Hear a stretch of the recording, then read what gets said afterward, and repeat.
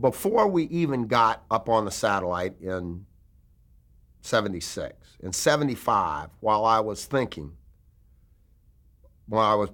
to go on the satellite, even before we got the permits and anything, I said, once again, I was thinking ahead. I said, you know what?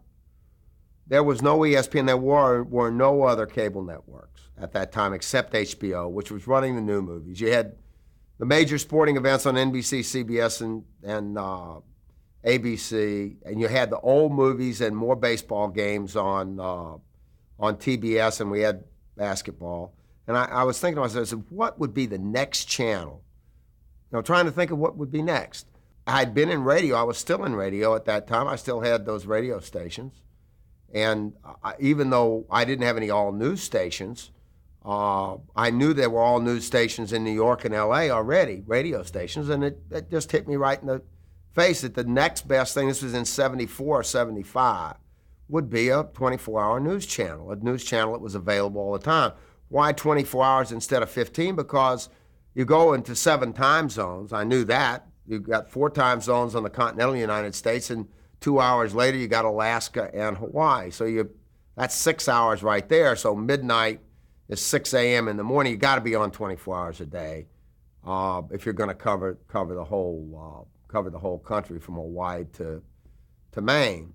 I said somebody's got to do it, and I figured if nobody else would do it, there was an opportunity there. I really believed in it. I'd been thinking about it for 5 or 6 years, and I